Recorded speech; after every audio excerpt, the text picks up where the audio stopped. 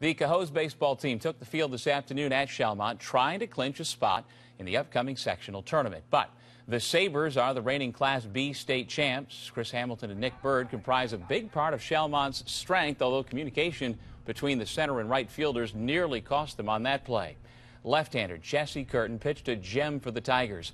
And even though this ground out would produce a run, the play at shortstop by Bruin Smith was the real highlight. He gets the out at first base. Curtin combined with Brandon LaForest on a three-hitter. Smith, the web gem. Cohoes draws even with Schalmont in the Colonial Council and clinches its spot in